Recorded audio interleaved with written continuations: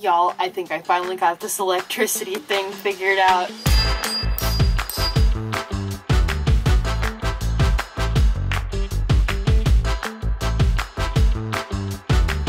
Welcome back to my van build. I've been working on my solar array for the last 3 weeks or so, and I'm going to be breaking up these videos into 2 parts.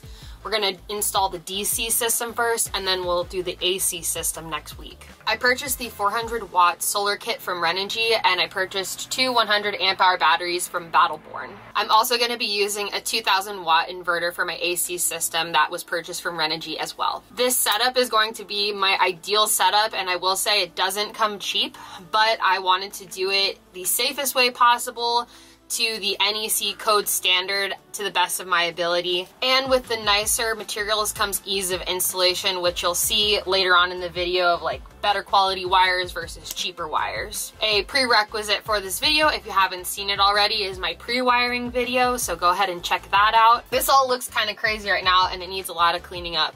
But in order for us to start our build, we need to first start from the beginning. So the most important thing in your solar array is knowing how much power you need.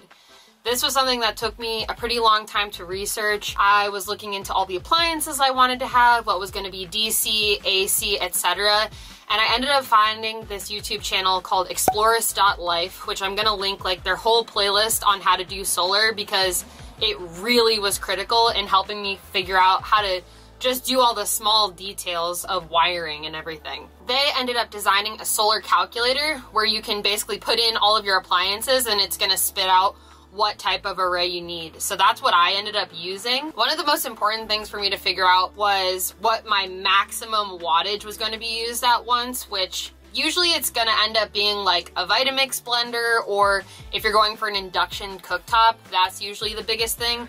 Both of those run on AC, so all of my calculations and the design of my solar array was kind of based around what wattage my outlets were going to be drawing. So that's why I ended up going with the 2000 watt inverter, because my maximum draw is going to be around 1800 watts at any given time. For everything electrical that I'm going to have in my van, I ended up deciding that 4 100 watt panels and 2 100 amp hour lithium ion batteries was going to be the correct sizing for me. So you need to figure out what is best for you and then go from there. But I also feel like a 400 watt, 200 amp hour battery system is really good for an individual person in a van, and maybe even a couple if you're designing a van. After doing research on how much power I needed for my van, I started doing research on what products I would want to buy. And I highly recommend buying made in the USA wiring if you can, and also like marine grade products. A lot of stuff that people use on sailboats works and translates really well for RVs or camper vans. Marine products are also graded to withstand corrosion and weather, so that is very useful for a van as well. And if you think your system is going to be exposed to weather at all, which it most likely is if you're living in a van. All of the products that I purchased, I will definitely link below. I went with more state-of-the-art products because I wanted to be as safe as possible, especially as a person who has no experience with doing electrical. I didn't want to cut any corners in case I messed anything up. So after all my products arrived, I mounted them in the garage where I think they would fit the best. I did this first because I had to cut a bunch of wires myself and create connections between the batteries and the inverter and everything. Although the Renogy kit comes with some wiring, it doesn't come with all of the wiring, and to be honest, all of the wiring that came in the Renogy kit is extremely rigid and the insulation was really hard to cut. So I ended up purchasing a lot of made in the USA wire from Windy Nation, which I highly recommend. The biggest wire that I am using in this project is 2/0. It's extremely flexible.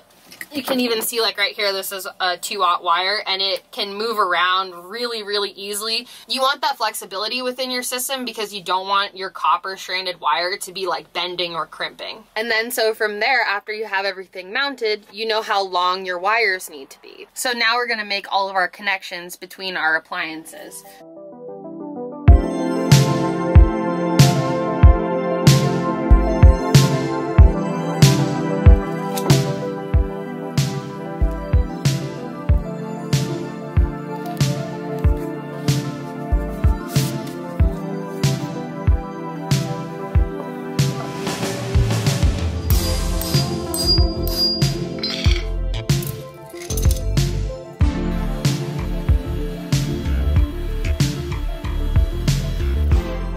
be connecting my batteries in parallel, which means that the amperage will change, but the voltage will stay the same. And since they are 12-volt batteries, it will be a 12-volt system. You want to make sure that you put the bolt in, and then you put a washer, and then your lug, and then another washer, and then the nut at the end. And I'm going to tighten all this stuff down once I get everything connected. Since I have no experience with doing any of this and it's my first time, I will do my best to explain my whole system. One important thing to note, all of my positive and negative connections meet at the bus bars. Bus bars are a really important midway connection for all of your wires to come to so that each appliance isn't directly connected to another thing. It's basically like another layer of protection so that if one of your wires fails, it goes back into the bus bar rather than into the next appliance. That being said, also, every red wire you have or positive wire is going to have 2 cuts for every connection it goes to because you want to put a fuse on every positive wire. The fuse protects the wire itself, it doesn't protect the appliance that it's going to. If the wire ends up receiving a current that exceeds the amount it can actually take, the circuit will break or the fuse will blow, and then you'll just have to replace the fuse and you won't have to replace the wire, which is nice and safe. Well, will you look at that? It's me coming from the future to let you know that my system works, and I deleted all of the video from that last clip until now, so we're just gonna have to go through everything else again. Unfortunately, you won't see me getting so excited about my system working and everything working out, but I still really want to go through a whole step-by-step of everything. It just might feel a little weird and I'm wearing different clothes and it's a couple days in the future, but sorry. I'm so annoyed right now. I was looking online to see if I could get my data recovered, but it just costs money and I honestly don't feel like paying the money for it. So y'all are just gonna have to bear with me and we're gonna go over the system like I did last time, but honestly, maybe it'll be better this time because I actually will be able to explain it better than I did in the previous videos. I was feeling kind of insecure about it anyway. So we'll pick back up where we left off at the bus bars. So now that I've got all my wire connections set up, we're gonna go over everything. And just for the sake of ease, I'm going to explain all of the connections coming back to the bus bars. This may not necessarily explain the way the current is flowing, but I'm hoping at some point throughout this video, I will explain how the current flows through everything. But this initial explanation is basically just going to show you where everything is, where everything goes, and how everything's just connected together on a basic level. So I have 2 100 amp hour batteries in parallel, which will make the system 200 amp hours on a 12-volt system. When you connect in parallel, it changes the amperage, not the voltage. So we have our positive to positive connection and our negative to negative connection.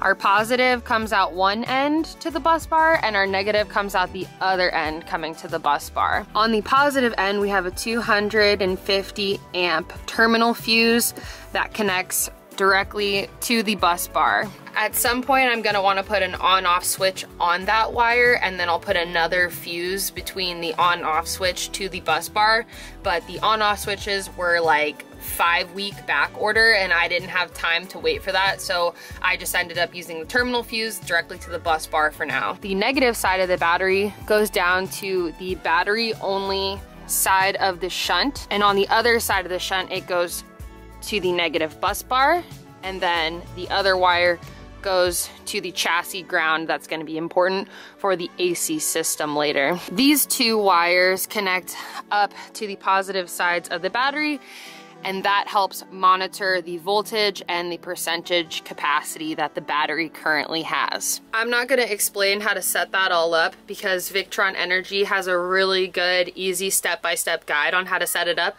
So if you buy the one that I bought the BMV 712 Smart. It also has Bluetooth capabilities where you can monitor your battery from your phone on an app, which is awesome. So that concludes all of the connections from the battery to the bus bars.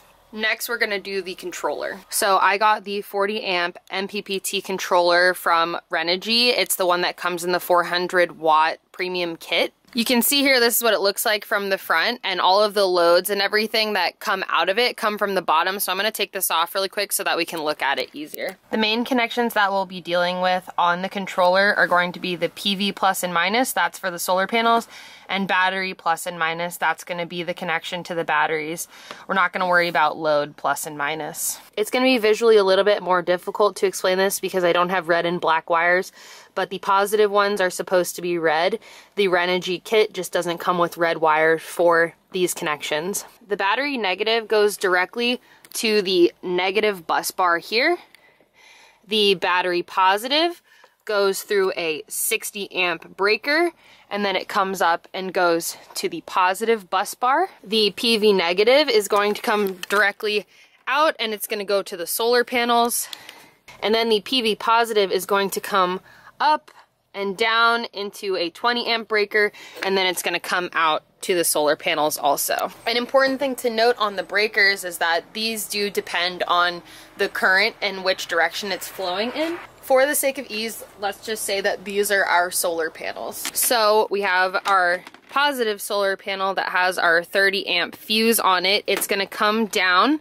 It's going to travel through the 20 amp breaker, up and out, and go into the controller. The negative side is just going to go directly into the controller. When it hits the controller is going to convert it into energy that can be stored into the batteries. So it comes in, and then it moves out through the battery and goes into, the negative part goes into the bus bar and then comes into the battery itself. The positive side moves through the bottom of a 60 amp breaker, goes to the bus bar, and then to the battery. So that's how that flow works. It comes in through the panels and out through the battery part. From the bus bars, we have two more connections. We have this positive wire that goes to a 60 amp breaker and then goes to our DC fuse block. This is our negative connection that just goes directly to our DC fuse block. This positive connection goes to a 250 amp ANL fuse and then comes to the positive side of our 2000 watt inverter. This negative wire just goes directly to our 2000 watt inverter. Like I said before, there's a lot of explanations that can be done for how to size your wiring and sizing your fuses, and I will put a bunch of resources down below. It took me a while to figure out like what size fuses and stuff I needed, and I'm definitely not very eloquent with explaining that. But there is a certain range in which you need a fuse to be in where it can't be like below a certain amount and it shouldn't be above a certain amount because then it won't trip properly. There are some calculators that you can use, and then the Explorus.life playlist that I'm going to link below on how to do things as simple as stripping wire, crimping, lugs, all that stuff has good explanations and calculators on how to size your fuses and wire correctly. The 2000 watt inverter is going to be explained in the next video. I don't have the whole system set up. I actually had it set up, but I took it down so that it wouldn't be confusing for the DC setup. We are going to explain the fuse block later, and I think it's going to be a multiple video thing too, because it kind of makes the most sense when you have something to connect it to. I have all of my wires up here that I ran in my pre-wiring video. Something that I didn't explain, which I'll probably explain in another video too, is that you want to distinguish which wires are your positives and your negatives on both ends so that you're connecting positive and negative wire accordingly. It's a lot easier with the wire that's already red and black, but for the ones that are all black, you definitely want to make sure that you're connecting the same connections on both ends. So that's a pretty basic explanation of my setup. Something I've deduced from connecting everything is that for every wire lug or ring terminal, you want to have a washer, a locking washer, or a lock nut when you are connecting things really securely. For example, you want to be sure that you're getting an even distribution of connection on all of your terminals. So we have our bolt, and then we have a washer, our wire lug, another washer, and then our locking nut. The washers help kind of sandwich the lug together so that there's an even distribution on all of the exposed metal. This is especially important when you have multiple ring terminals connecting together so that they can get sandwiched together and make as good of a connection as possible. If you don't have washers, when you're tightening down on the nut, it can end up crimping into the wire lug itself, making an indentation and then wearing away that metal quicker than the rest of the lug. It's important to connect your entire battery system first prior to connecting your solar panels together, because if you connect your solar panels directly to your controller without any of the energy having a place to be stored, it can end up burning up your controller, which we obviously don't want to do that. So now that we have all of our battery connections and everything complete, we can set up our solar panels. So I have my 4 100-watt solar panels that I'm gonna put on top of my van. I'm connecting them in series parallel, which means that these two are gonna be connected in series, these two are gonna be connected in series, and then this pair and this pair will be connected in parallel and will go into my van. The reason I chose series parallel over series or parallel is because it ends up changing the voltage and the amperage overall to make it lower for both of them.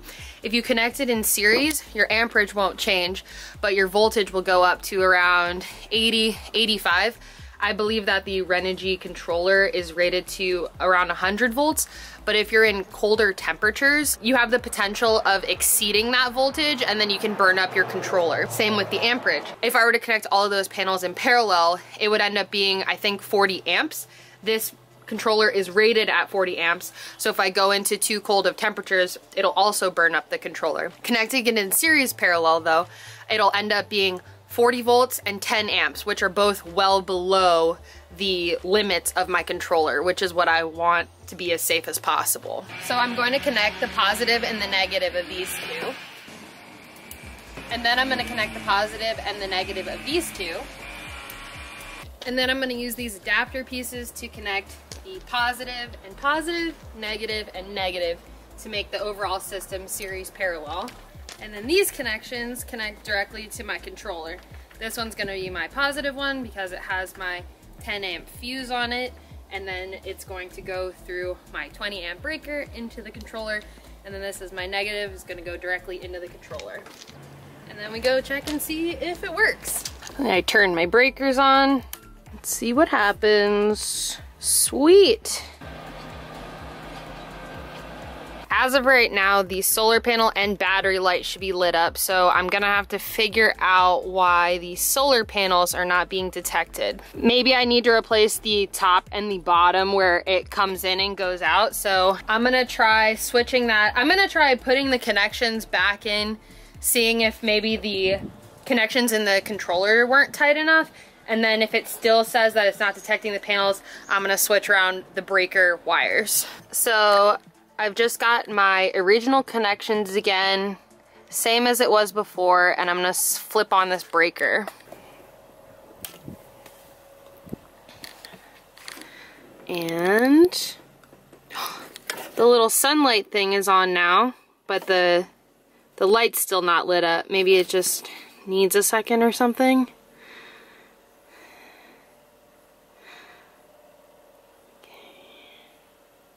Yay! Okay. So it turns out that maybe one of my connections just weren't that strong. After pulling these out of the controller, the negative one actually seemed a little bit loose. So just double check on your connections before you do anything where you're changing around your system. Yes, I'm so happy that that works. That means that I can finally put these things on top of my van.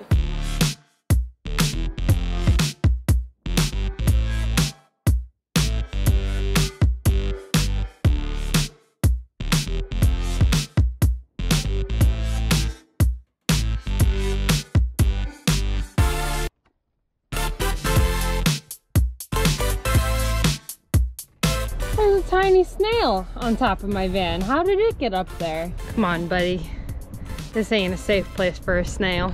So this is the way I'm gonna mount the solar panels on top. I'm gonna move the brackets over here to the ends so that I can get the solar panels a little bit closer to the fan, but all of the wiring is as close as possible to each other. And then I think I'm gonna try to run the wire down that corner and into the van where the solar is. When you get up here, what you're gonna need is this 3M tape that's gonna go on the brackets for the solar panels.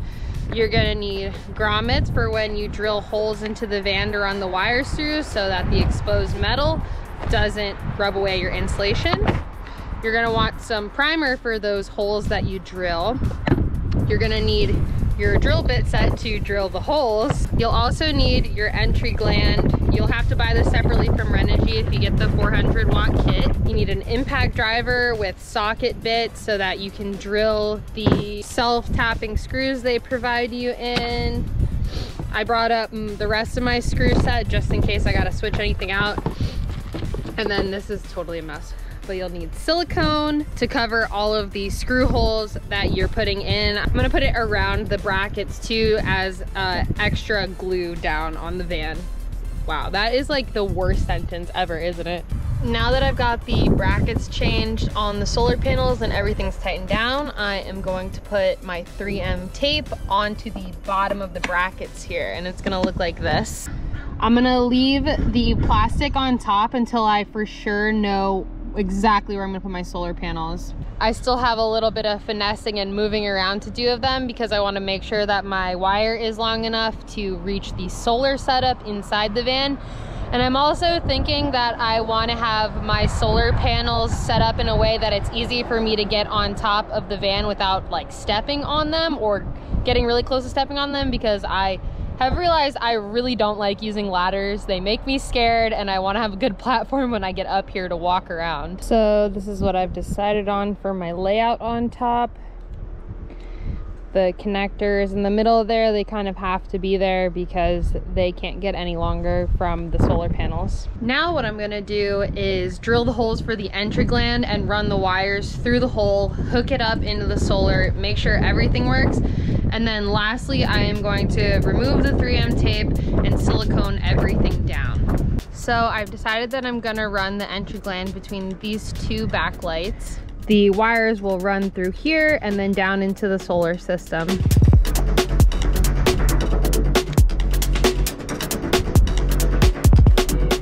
I got paint on my sweatshirt.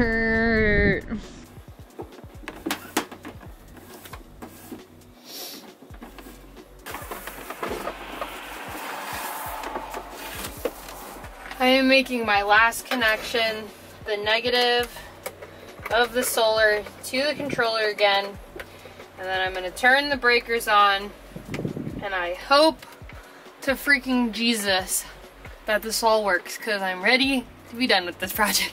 Feeling good. I'm really hoping. Oh, I'm so nervous. Okay.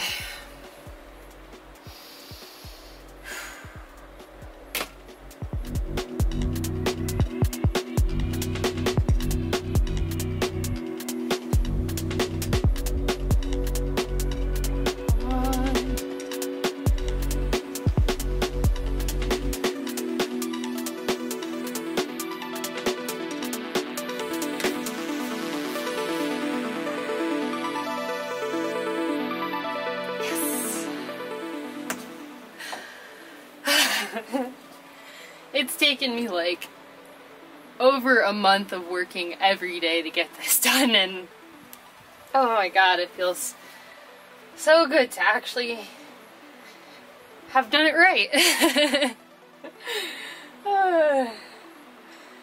Well, we're not done yet. Gotta mount everything, and then we will officially call this project finito.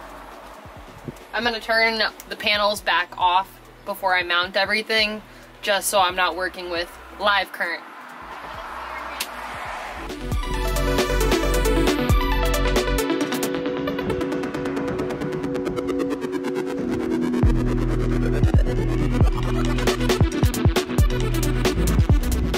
The panels are installed. My system is working on a basic level. I know that I have all of my DC appliances that I still need to set up, and I will be doing that in another video as well. With electrical, there are so many small parts that go into making an entire system. That's something that I've realized through this entire build so far. And since it's my first time doing it, I may not be doing everything in the most efficient way possible. So for the sake of this video being simple, I'm gonna cut it here. Stay tuned for more of my electrical videos. The next one that I will be doing after this is setting up my AC electrical system for my solar array. It's going to be pretty simple. simple but super necessary, and I think it deserves its own video because it took me such a long time as a novice to figure out how alternating current works. If you have any questions about any of the installation process, if it wasn't detailed enough, please feel free to comment below. I have a lot of information, but especially with like putting the solar panels on top, it was a really windy day. I was super tired and I had a really hard time filming video of me installing the panels to the roof. Personally, I think it's pretty straightforward, but I want these videos to be extremely detailed and I want to be able to answer any of the small questions that you have if you have them. Getting into the cost breakdown of my entire electrical system is a little bit tricky because there are so many components that go into it, so this is just going to be a very rough ballpark estimate. But for the most basic part of the system, not including the electrical appliances that will be hooked up to my DC, this alone without the AC system was around $3,000. Almost $2,000 of it goes to the batteries. Battle Born lithium batteries are extremely expensive, but they are state-of-the-art, probably the highest quality you can get right now. So I just decided to buy once and cry once with these. Most of the other components, such as the controller and the inverter and everything, are within the, you know, 300, 400, 600 range. They don't seem that expensive, but every little thing adds up, from all of the nuts and bolts you have to buy, to the wiring that you're gonna have to do yourself, to the tools you need to crimp your wires and everything. It all adds up. And I would say if you are doing a solar array system with DC and AC, I would try to allot around $5,000 for a really good quality system that has all of the proper fusing, as well as all of the safety components you need to make your system as safe as possible for your van. If you found this video useful, please feel free to give it a like, subscribe if you haven't already, and I'm super excited to keep going with all of this electrical stuff. I'll see y'all in the next video. Bye!